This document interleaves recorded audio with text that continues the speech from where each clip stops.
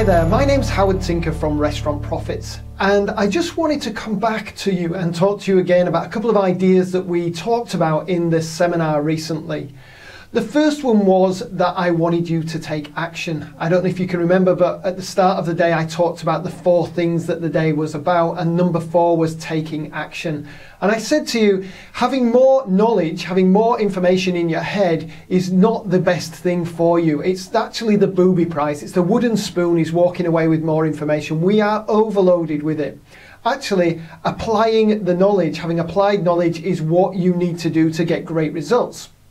So I want to remind you that you should be taking action based on what you learn. I know there's a great deal that's been happening since we were last together, but even so, you should be taking action. Me coming to you like this in a video is me taking action to talk to my clients, and you should be doing exactly the same. So first things is, are you taking action on what you learn at the seminar? I hope so. The second thing was that I had a contact with one of the people that was in the seminar. Her name's Claire. She was on her way to run the New York Marathon, which she successfully did. And before she left, she had a chat with me, and she talked about some of the slides that she thought were the most inspirational of the day, the most informative of the day, and some of them were missing from the handouts. And of course, I don't put all the slides in the handouts. There was 200 of them. So she asked me if I could send them to her. But rather than do that, I thought I'd make a video of me talking about those slides so that you get the information from those.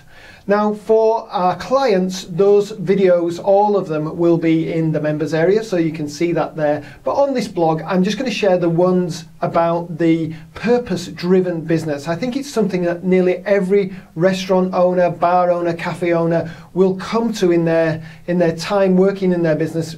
Is what the hell happened to the purpose I had behind opening the business? I wanted to be wealthy and healthy and have fun and independence, and I've ended up doing all of this work, not getting paid enough, and my independence has totally gone. So the video that follows is about that. It's about what happens, and more than that, it's about a solution that you can take in order to get back on track so that your business isn't driving you, but your purpose is driving your business, so that you get the outcomes and the rewards that you wanted when you went into that business. So enjoy the video.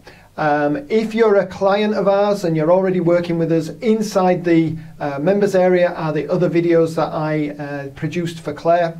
And if by any chance you didn't come to the seminar and you're interested in coming along to one of our seminars, click on the link which says seminars, find out when the next one is, and we will invite you along. I look forward to meeting you there.